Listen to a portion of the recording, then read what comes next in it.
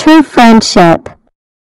The Bodhisattva was born as a parrot in one of his births and lived in a fig tree. He enjoyed eating the ripe fruits of the tree and lived happily.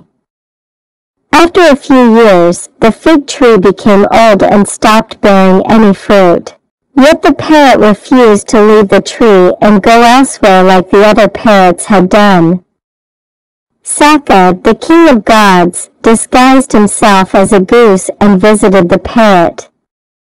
He asked the parrot why he had not deserted the tree yet. "I cannot forsake my friend who has fed me for so many years," replied the parrot. Sakka was pleased to hear this and returning to his own form said, "I am impressed with your feelings for the tree. Ask me what you want." The parrot then bowed his head in respect and said, "Lord, my friend has given me shelter for years. Bless him with the ability to bear fruits throughout the year like before." "So be it," said Sakka, and once again the fig tree became lively and full of fruits. Thanks for watching.